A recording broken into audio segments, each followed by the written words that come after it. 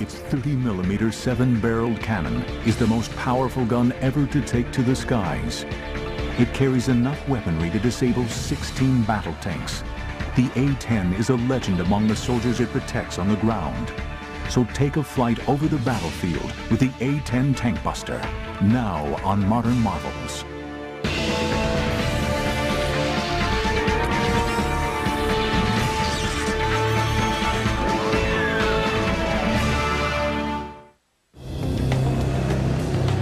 Throughout Operation Iraqi Freedom, the A-10 Warthog was the most well-known and feared plane in the U.S. Air Force. I think it was the best equipped Air Force and Army ready to fight that we could have. Its ability to work in close support with ground troops, to take out enemy positions and tanks, and to act as a spotter plane made it a linchpin in the victory over Saddam Hussein and his regime. We're kind of like the insurance guy up there, or the 911 force.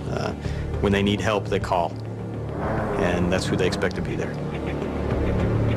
But for the vision of a handful of men, this aircraft was almost never built.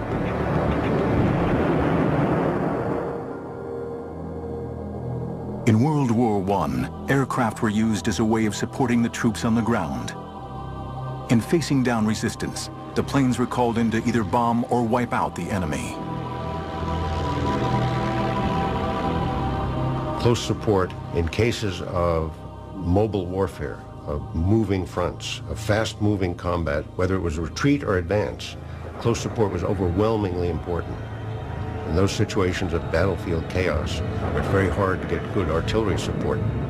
Suddenly airplanes become overwhelmingly important and overwhelmingly effective. During the Second World War, fighter bombers such as the Typhoon, the Tempest, the Mustang, and the Thunderbolt I were used in close air support roles very effectively. But one single aircraft was feared as the ultimate close air support machine. The German Junkers 87 dive bomber, nicknamed the Stuka, and fitted with a screaming siren. It demonstrated the most effective use of close air support ever seen.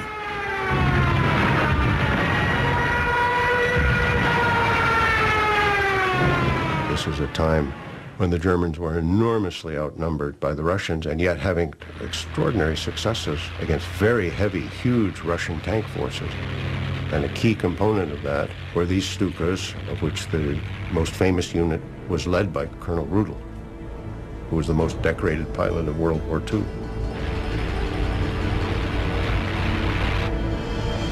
Colonel Hans Ulrich Rudel's unit wreaked havoc on the Russian front, with Rudel himself destroying 511 Russian tanks. But with the defeat of Germany in 1945, the success of close air support was largely overlooked. On September 18, 1947, the United States Air Force was born. Its main focus, to deliver nuclear weapons. Close air support was not a priority. This is the extraordinary part of the whole genesis of the A-10. The Air Force, traditionally, from the beginnings of World War II on, had no interest in close support, have none today. They don't like working for the Army, that they prefer running their own war, totally independent of everybody else. A very natural bureaucratic reaction.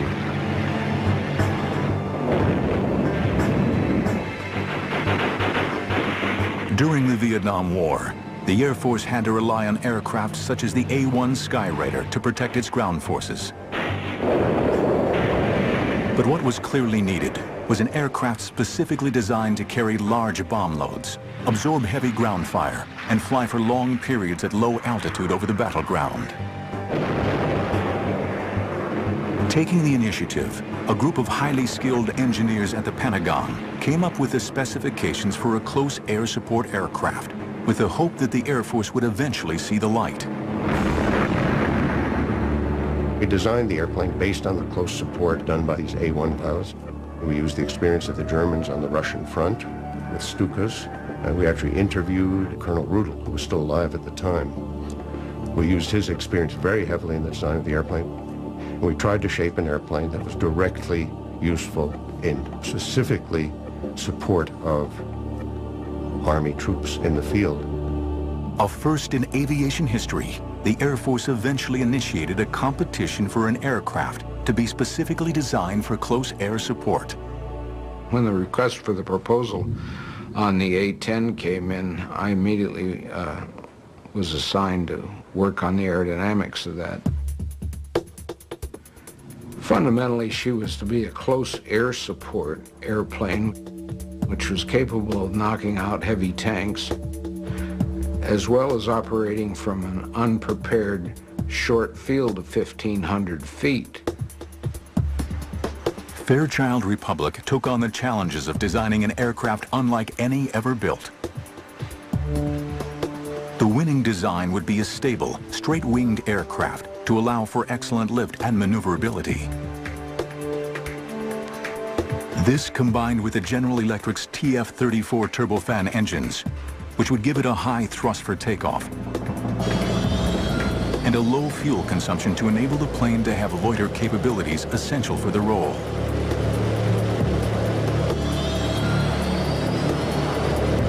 With unbeatable durability and an easy-to-repair maintenance program, these were the ideal engines designed to fly in a hostile battle zone.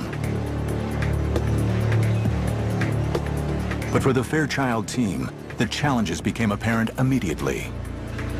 The typical way to build a jet airplane, and the reason that all jet fighters are impossible to use in this close support mission, because they all have fuel wrapped around the engine. Once you have fuel wrapped around an engine, a .22 rifle will kill you. One of our very first design rules was the fuel had to be someplace other than the engine. Not only was the fuel safely stored in the fuselage away from the engines, the fuel tanks also had unique built-in fire suppression capabilities.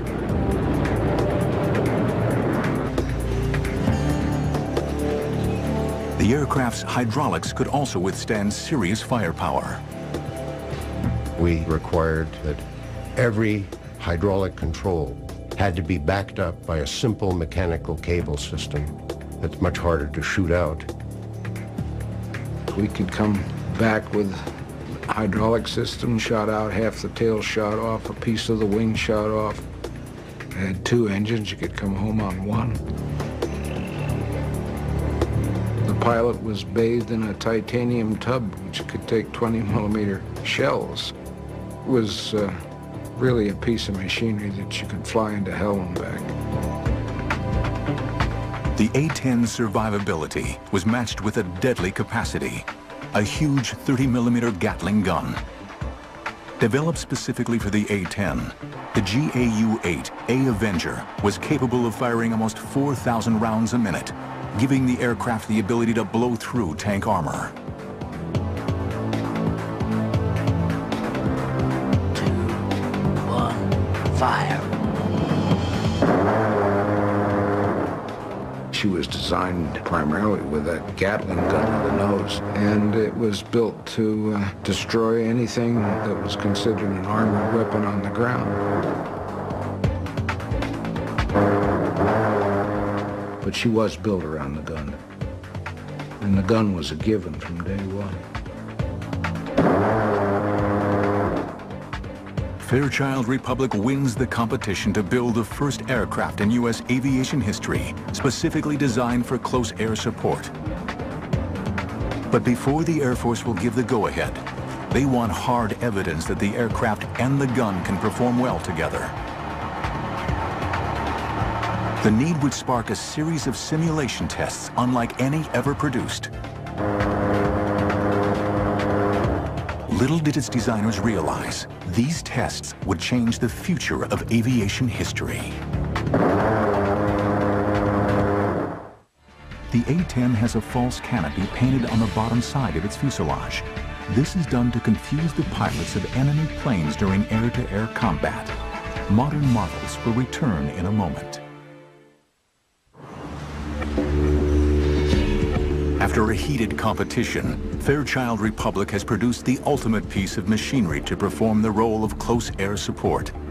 But the Air Force was reluctant to go into production until they have seen for themselves that the aircraft can fulfill its very specific combat role. In a series of amazing tests, the A-10 and its remarkable gun are put through their paces in an effort to create a full-on Cold War battle scenario. We had secretly assembled what we proudly boasted at the time was like the third or fourth largest tank army in the world. Over 300 Soviet tanks from all over the world, off junk heaps and whatever, out in the desert outside Las Vegas. So we ran a program with A-10s, with a gun installed, and with the current ammunition as it was going into production. She had a very strange sound to those engines, very characteristic, and to this day, every time I hear it, I look up, because I know it's my bird. We knew what she'd do, and she didn't disappoint us.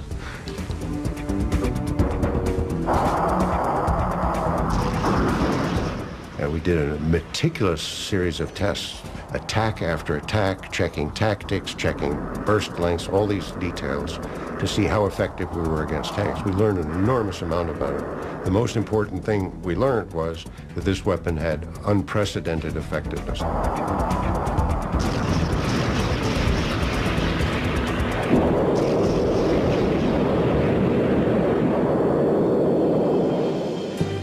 During the Cold War, the threat of Soviet tanks advancing on Western Europe was at times a very real possibility.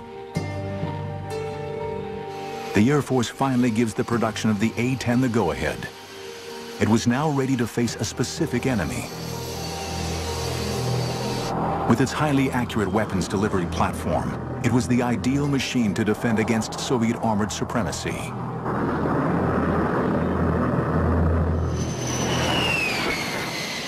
The first A-10 arrived at Davis-Monthan Air Force Base in Arizona in October 1975.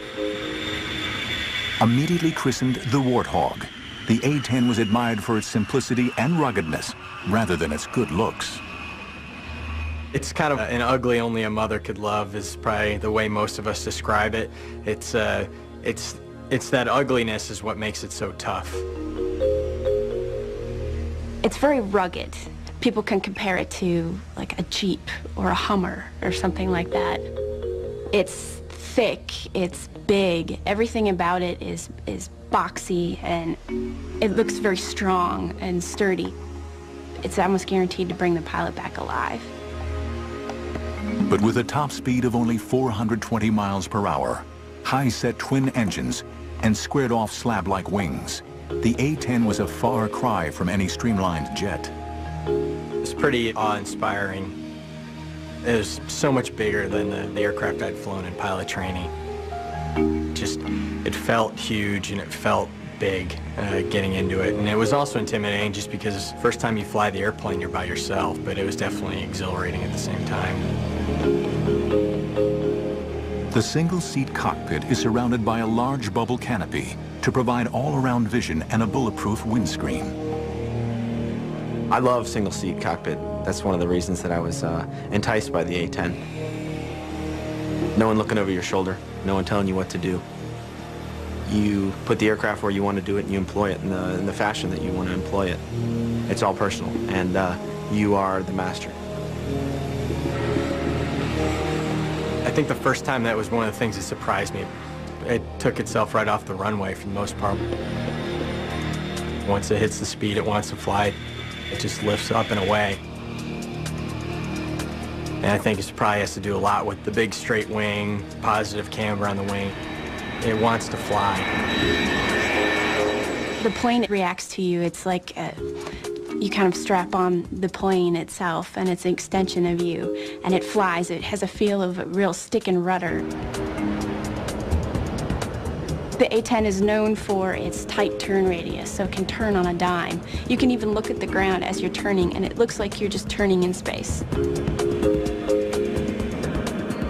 Straight wing lets us turn very, very tight. So even though we're going slow, we've got a very small turn radius, and we can very quickly move our flight path so that we can dodge all those, the AAA and the surface-to-air missiles.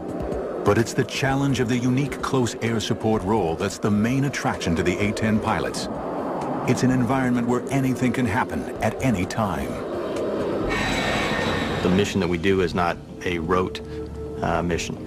You don't come into it knowing exactly every single thing that's going to happen from the time you take off to the time you land. Once you get in the air is where it starts actually unfolding, and you have to react to that.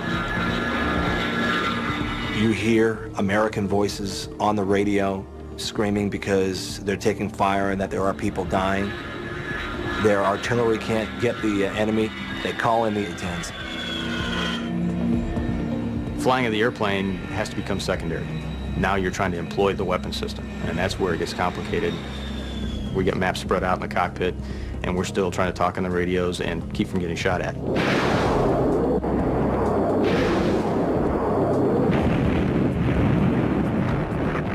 You know, we consider ourselves the last gunfighter that's really out there, because when you go into battle and it's a close-in cast fight, the #1 weapon of choice of an A-10 pilot is going to be their gun. The weapons delivery system incorporates a heads-up display, or HUD, that provides the pilot with the references for flight control and weapons employment. It's incredibly accurate for a gun system, and probably one of the most flexible weapon systems in the world. It's just point and shoot, just like you'd imagine a revolver in your hand. You point it where you want to shoot it, you pull the trigger, and that's where the bullets are going to go. When you roll in and you pull the trigger for the first time, you get excited and the adrenaline starts pumping through, and I had the biggest smile on my face. What a feeling shooting the gun. I mean, the whole airplane shakes. The first time I fired the gun, you know, I had to come off the trigger because it scared me, because I couldn't believe something like that could come out of the front of the airplane, all the flames, the smoke. This 30mm bullet is the size of my forearm, and that smell of gunpowder, you get that in the cockpit after you fire the gun, and it's just incredible. You get a little bit of a high from it, I think, sometimes. It smells like victory. But it would be some time before the pilots would use their guns in anger. With the ending of the Cold War, the tank fleets of the Warsaw Pact no longer seemed like a threat. And the U.S. Air Force plans to withdraw the A-10 fleet from service by the 1990s. But with a serious situation brewing in the Middle East, all that is about to change. The Warthog was about to play a key role in bringing down one of the most destructive individuals in history. Fuel for the A-10 is held in a self-sealing compartment that's protected by internal and external foam. This holding cell will automatically repair itself if hit by a bullet of up to 23mm in size. Modern marvels will return in a moment. In September 1980, Iraq invades Iran, beginning one of the longest and most destructive wars of the 20th century.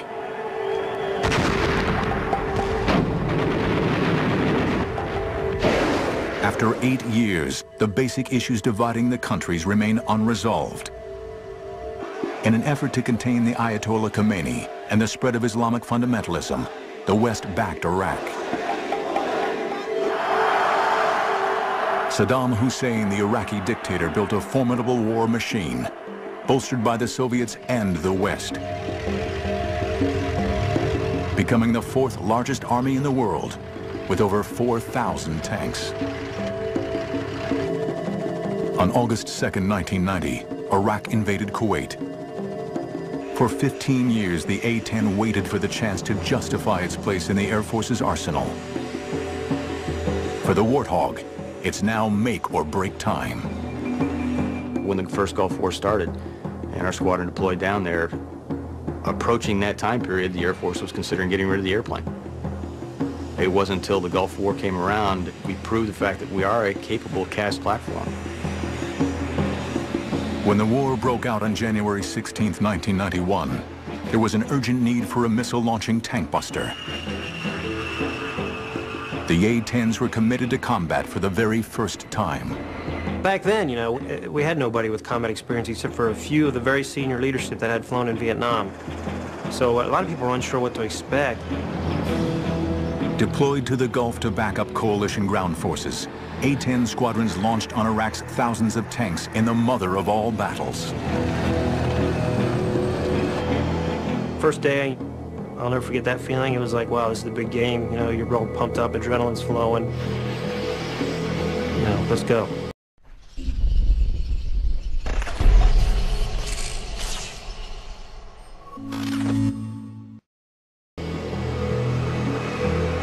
You know, you go in, we hit a target, and I remember looking down and going, what's all that glittery stuff down there? And sure enough, it was, you know, them shooting. Oh, whoa, they're shooting at us. And that's when it kind of hit you know, this isn't just training anymore. The way that I saw the Iraqis working is, if they knew we were going to hit something, they moved it. And they played lots of shell games. And it's kind of like, you know, where are they hiding it now?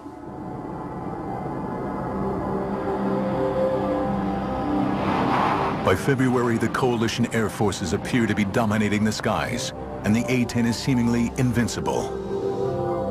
And we're feeling pretty confident. You know, if you survive your first 10 combat missions, your chances of surviving the war go up significantly. Major Rob Sweet was on his 30th mission for Desert Storm. On February 15th, he was the wingman in a 2-ship mission launched deep into Iraqi airspace. It was a little far into Bad Guy Land for an A-10. It was about 100 miles past the border where good guys were. And my flight lead, who was obviously a lot more experienced and wiser than I was a little concerned about the mission. With the Iraqis' ammunition running low, Saddam's forces were being more selective about their targets and sought to maintain a higher strike rate.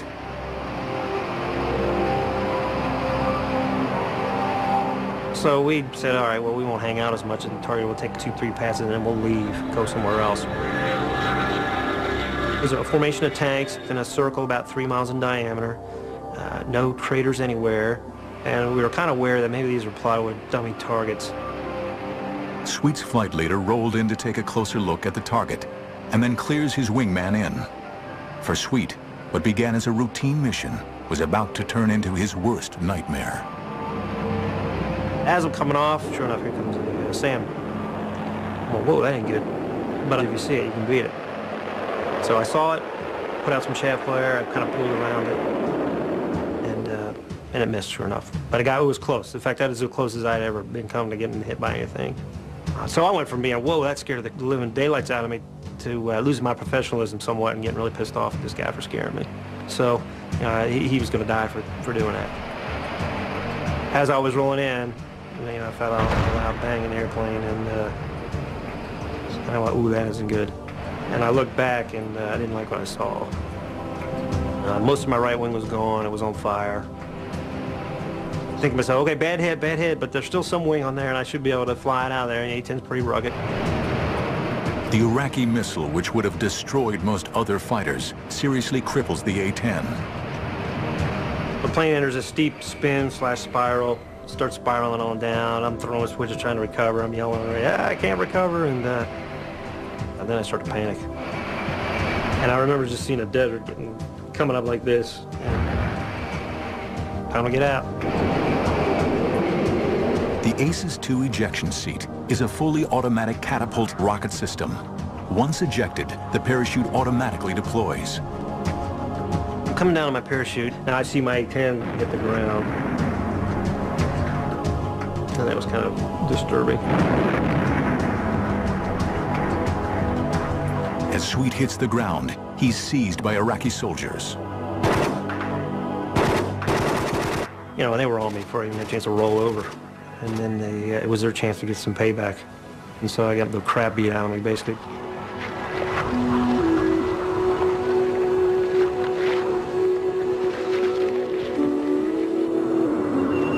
He's taken away to a command bunker and interrogated. I thought I was going to get shot at any moment, you know.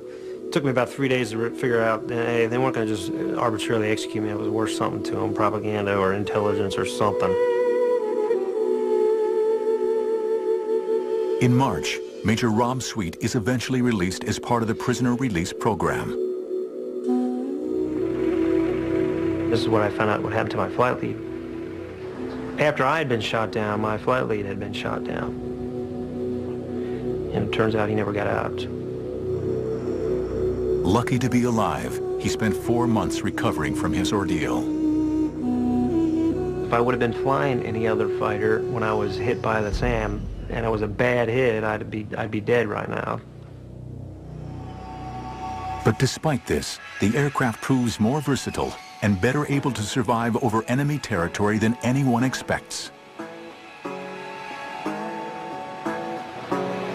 During the 40-day conflict, the A-10 force destroys 987 tanks, 926 artillery pieces, 1,355 combat vehicles, 10 fighters on the ground, and 2 helicopters shot in air-to-air engagements. The A-10 earned a new nickname, the Tank Buster.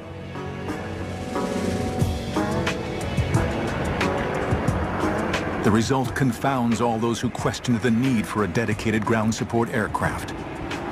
Flying a staggering 8,500 missions, A-10s are responsible for more than half of Iraq's losses of military equipment in Operation Desert Storm.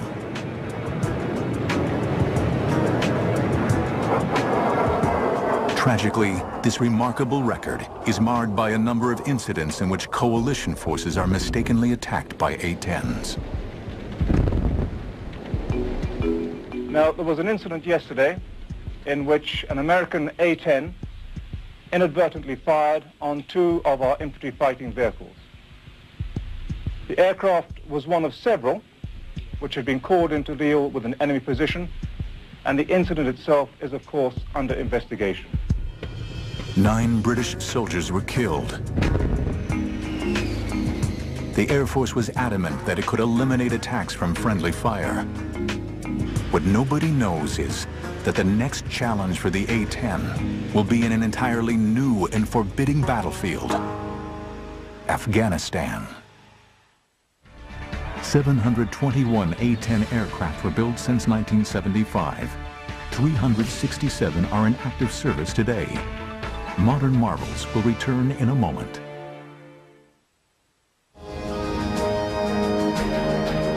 The A-10 proved itself a success in Desert Storm. But for this aging aircraft to remain integral to the Air Force attack plan, it would have to meet the constraints of an ever-changing battlefield. The A-10 got quite a few upgrades. No new engines or anything like that, but more avionics upgrades. We were able to incorporate systems that had come online, the global positioning satellite systems. The A-10 was the first fighter to fully integrate with the night vision devices. The whole cockpit is modified to use night vision goggles. We've been training with them longer than pretty much any other fighter community, and we've gotten very good at it. The A-10 is destined for a new mission. On September 11th, 2001, the war on terrorism begins.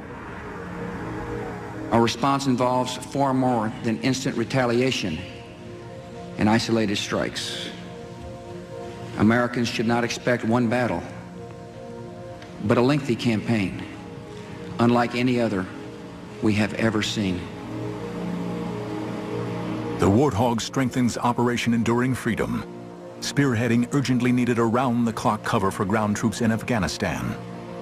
For the crews of the A-10s, it was like nothing they had ever seen. We arrived in Bagram, reported to my commander, and I said, "Boss, this has got to be the scariest place on Earth." We really felt like you were in the middle of a combat zone, and we were. The A-10 is the ideal aircraft for the Afghanistan battlefield. The jet is versatile enough to navigate mountainous peaks and deep valleys, while also patrolling and pinpoint attacking their targets. It wasn't bad flying over the mountainous terrain. The bad part was if I ever had to get out of the airplane, there's a lot of snow down there. That's not a good place to be. Going from a nice warm cockpit down into the snow is not an idea that I want to have to fulfill. The airplane, higher altitudes than what we normally would fly, just because of the heights of the mountains over there. We were able to go places that the other fixed wing assets may or may not have been able to get in very well. And we definitely went places that the helicopters couldn't get in.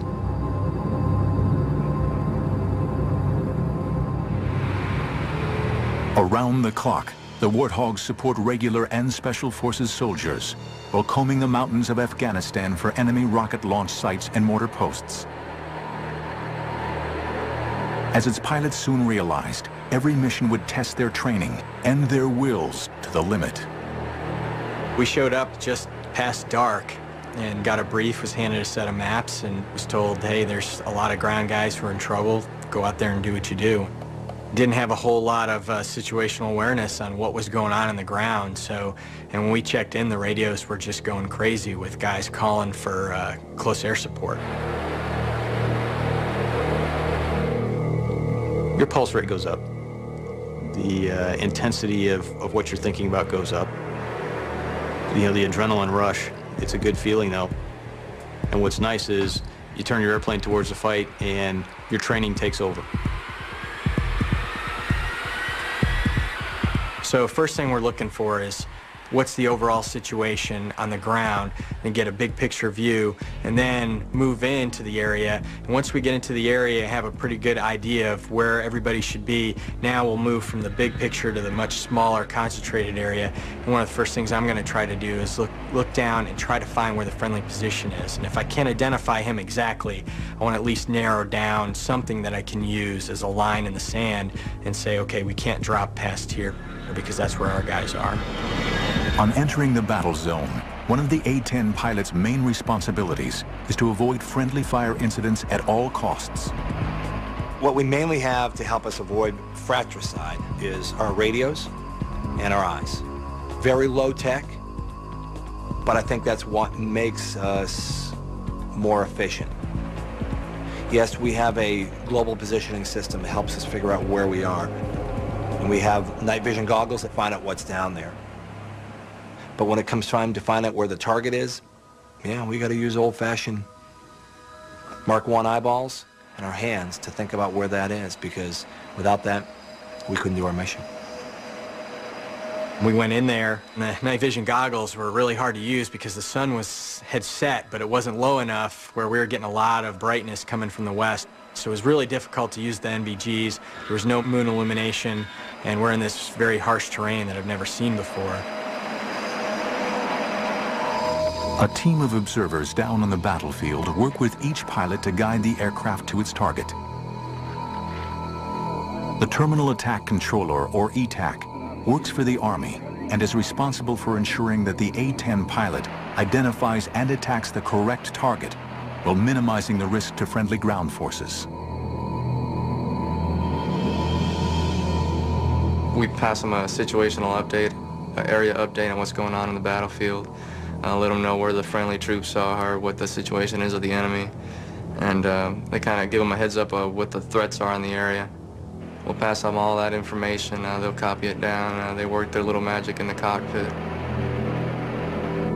The A-10 is linked to the ground commanders by an Army radio network, which distributes data throughout the battlefield. He said, hey, here's where we are, and I need you to put some ordnance down 700 meters from us, which, that was eye-opening. And so we took that distance and rolled in and put a couple of 500-pound bombs down, and it immediately quieted the target area. It's kind of like a large dragon breathing fire. That's what I could see, it sounds really loud. Like a dinosaur, really, raining lead from the sky.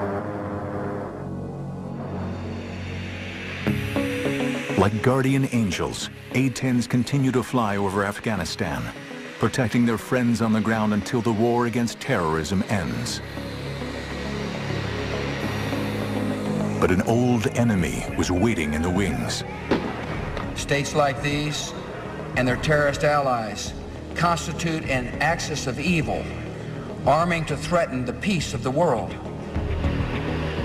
The need for the A-10 would reach its climax in March 2003. Saddam Hussein's horrific regime is reaching fever pitch. This time, it would take an army with the A-10 on the front lines to bring him down. An A-10 fighter is still capable of flying with 10 feet of its wing missing and half of its tail gone. Modern marvels will return in a moment.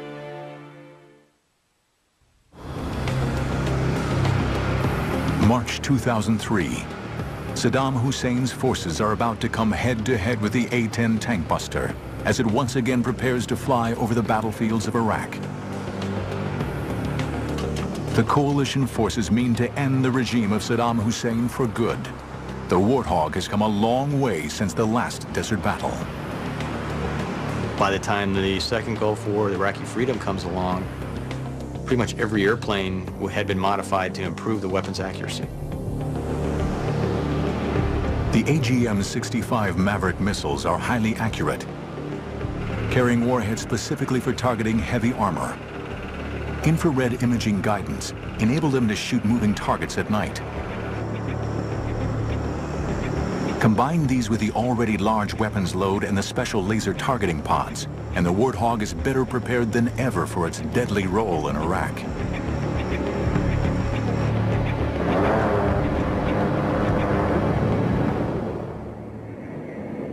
Flying from the seized Talil Air Base in southern Iraq, A-10s fly numerous missions as coalition forces launch one of the greatest military assaults since World War II. The assault of Baghdad. For the A-10 crews, it would be the challenge of a lifetime. We were flying up towards Baghdad. We were excited to go up there, but the hair on the back of our necks was standing up and your heart was beating really fast. I actually said a lot more prayers stepping into the cockpit that day. There's all those different emotions running through your mind, and you're saying, please, let me do what I'm trying to do and do the right thing. Calling the Warthogs to their targets is another essential member of the ground command team, the Forward Air Controller, or FAC. A-10 pilots take turns to carry out this job, using their specialist knowledge of the mission in the air to coordinate with the soldiers on the ground. We go to a battalion and we speak Air Force to the Army. We make sure the no fratricide occurs. Air Force doesn't shoot the Army, Army doesn't shoot the Air Force. Keep them deconflicted, but then secondary to that is make sure that those A-10s affect the battlefield for the Army. Everyone's talking, just trying to get permission to actually execute the attack. And those sound like simple questions, and this sounds like, pick up the phone, ask, but when you're asking one airplane who's relaying to another guy who's probably, 400 or 500 miles away, sitting in a room somewhere, it takes time. And, oh, by the way, every aggressive fighter pilot in Iraq at this point is making the same phone call, trying to get permission. Thanks for the work, sir. You got your name. The FAC is the A-10 pilot's first point of contact on arrival in the area. Part of his role is to provide the pilot with the target coordinates with pinpoint accuracy. It sounds cold-hearted, but it's very systematic, They tell us the targets, we find the targets, we kill them, we report it's killed, next target. And it just goes, next target, next target. On arrival over the battlefield, the A-10 pilot often has to use basic technology to locate exactly where the target is. In pilot Eric Yehemowitz's case, an Iraqi missile site. I went down with the binoculars and was searching the target coordinates. The 6 missile launchers weren't where they were supposed to be. So it took me a little while to search the area. The Iraqis had moved them probably about half a mile to a mile away. I'm thinking to myself, okay, I don't know if that radar operator sees me with that missile, but I see the target next to it, and it was just an awesome feeling. Your focus then, all of a sudden, is into this one little area is what you're looking at. As you roll down, pilots call it the chute, or when you roll in to employ, that's it, the whole world melts into just this little area. And I was able to lock this thing up and fired that missile, and it came screaming off the rail. From over 17,000 feet, the long-range 300-pound launch and leave Maverick missile travels to its target. For Yehemowitz, the seconds seem to go on forever. I'm waiting and I'm thinking, oh man, the missile went stupid, it went flying into Iran. It should have hit by now, and I'm like, oh man, I'm in trouble. It just felt like an eternity. It is surreal. You're so far up, it's hard to hear anything on the ground. You're so used to hearing the jet. It's like the white noise of having a fan in the background. But then all of a sudden, boom, just a massive explosion, and it is totally elation. Now I know I got him. You pull off, get a little more altitude, and then turn back and take a look. And it's a little fire show for you. It's just so professional, it's unbelievable. There's not a lot of hooting and hollering, and, you know, it's not like Top Gun, people screaming, yeehaw. I mean, it's war, and people are dying, and everyone knows it. You know, we're sitting on the edge of our seats, concentrating that we don't get shot down for once, and then that we don't hurt the wrong people. Going in there, I said I have two objectives. One, zero fratricide. Two, affect the battlefield. And they were in that order. My #1 goal was to prevent fratricide. Knowing where the friendly forces are is paramount if the A-10s are to protect them. And losing sight of troops on the ground can lead to mistakes or deadly friendly fire. As a fighter pilot, that's our first job, to find out, is there anyone out here that we don't know about? You know, it comes down to a fight with friendlies nearby. Weapons release is going to be authorized by the guy on the ground. So you have to have that warm fuzzy, that you've got the complete picture, that you know these are friendly troops, those are enemy troops.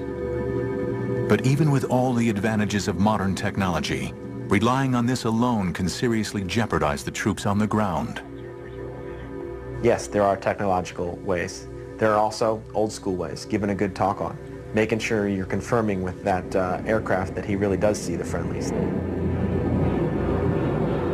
There's 1,000 ways to make sure that he's looking at the right thing and you all are on the same page of music. And I used every single one of them, because I'd rather drop 0 bombs and have 0 fratricide than drop 1,000 bombs and have 1 be on a friendly position.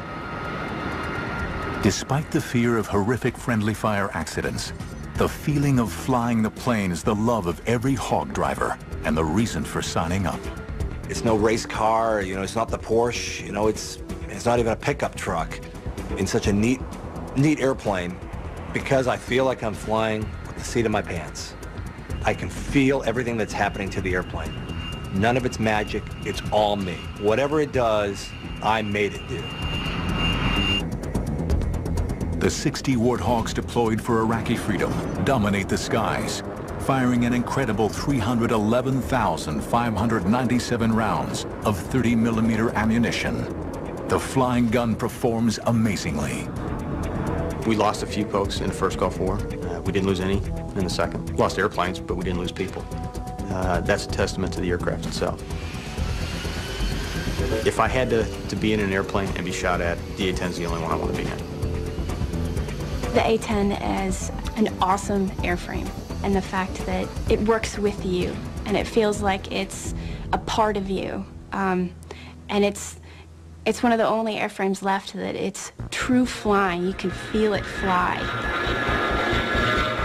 The A-10 means close air support at its finest.